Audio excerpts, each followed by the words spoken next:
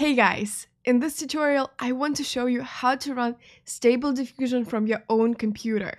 Running Stable Diffusion on your computer allows you to run custom models and create consistent images.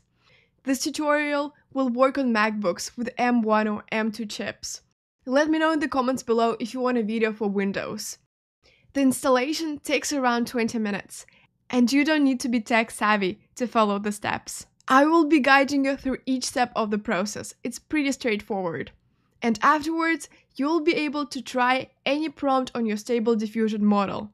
You can use any Stable Diffusion model, such as version 1.5 or 2, or you can even use your own model. Currently, I'm using my own model that was trained on my character. And as you can see, every photo features the same character.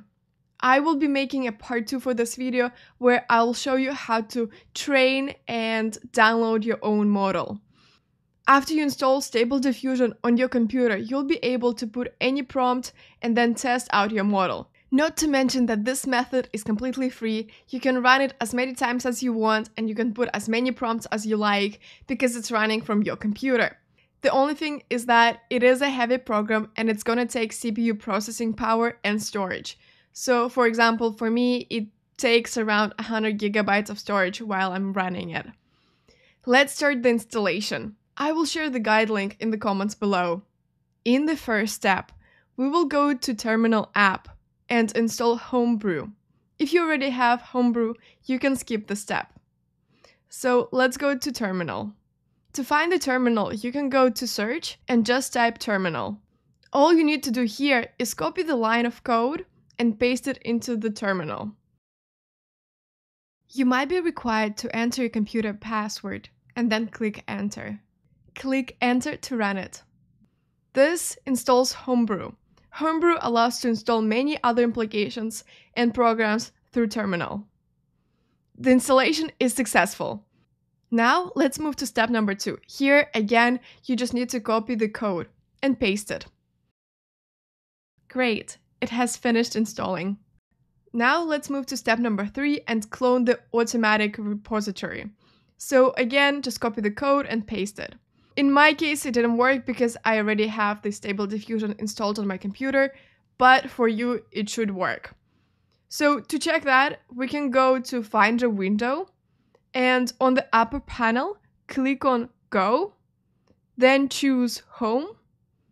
And if the Stable Diffusion was installed on your computer, you will see a folder called Stable Diffusion. Let's click on it, then let's click on the models, and then let's choose Stable Diffusion.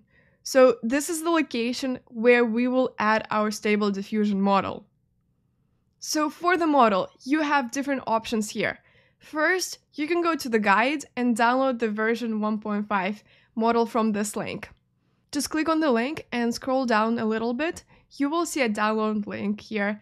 Click Save, and as you can see, the file is being downloaded and it has extension CKPT, and that's exactly what we need.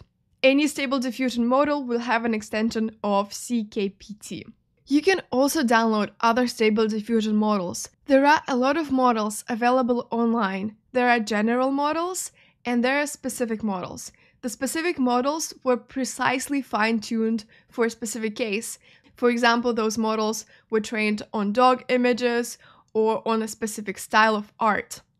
You can also create your own model so that you can generate consistent images of yourself or of your character or of a product. And I will show you how to do it in the next tutorial. Once you download the model, drag and drop the CKPT file into the location which I showed you before. After that, we have one last step to do. Go back to the terminal and run the following command. It will take around 10 to 20 minutes to run the model for the first time.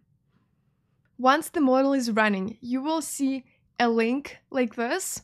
So copy the localhost link and paste it in a new window. If everything is set up, you will see a window like this. Now we can put any prompt here. For example, let's put cat playing a piano and see what it's gonna generate. And we got this image. You can also tweak and try different settings. Let me know if you want a video explaining these different parameters. Now you can explore Stable Diffusion, try different prompts and models, and create amazing art. So this is it for this tutorial. If you liked it, please give it a thumbs up. If you have any errors running the code, please write it in the comments below, so as a community we can answer and help each other. And stay tuned for my next tutorial. See you soon!